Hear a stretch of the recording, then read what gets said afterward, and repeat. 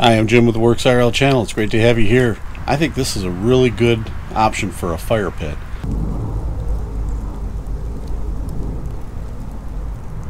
I've used one that I've had for about 5 years. I have left it out in Michigan weather for all that time and it rusted through. This is completely disintegrated.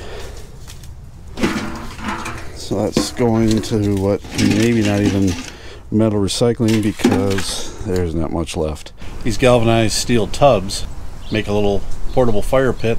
I can take the ashes and throw it over the fence, which is still on my property, but just gets thrown in with old leaves. I put an old brake rotor in here just to give it a little thermal mass while it's heating up in the fire. Gives a little weight for wind. These are relatively inexpensive.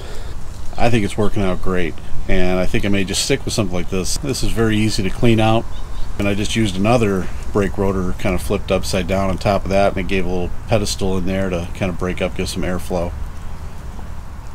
I think it's a really good option though. Might want to keep it in mind if you're looking for an inexpensive portable fire pit. This might be the way to go.